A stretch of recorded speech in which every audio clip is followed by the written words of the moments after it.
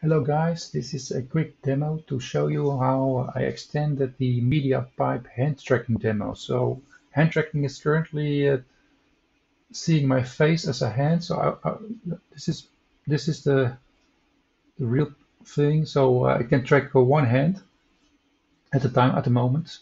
So later on maybe they will update it for two hands.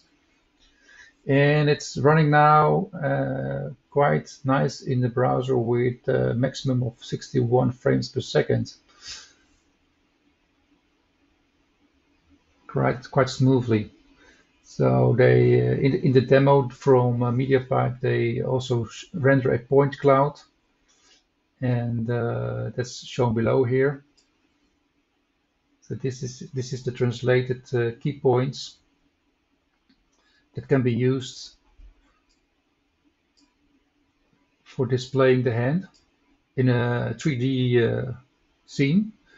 So that's what I did. I took this demo and added a 3D scene with 3.js. It's down below here.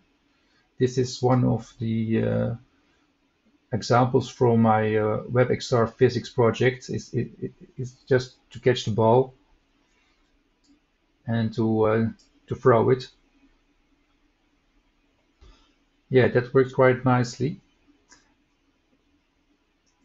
I can even speed up the frame per second by disabling the video here. I'm pausing the video here, and I remove the point cloud. And then let's see if there will be an increase in the frame rate. Yeah, it's 55, 56. Yeah, this is really nice. So this demo will also run in WebXR. I will show you later on in a video how that is running. And that's actually running with two hands and with 90 frames per second. And this is just for to be able to develop in the browser with one hand. Okay, that's it.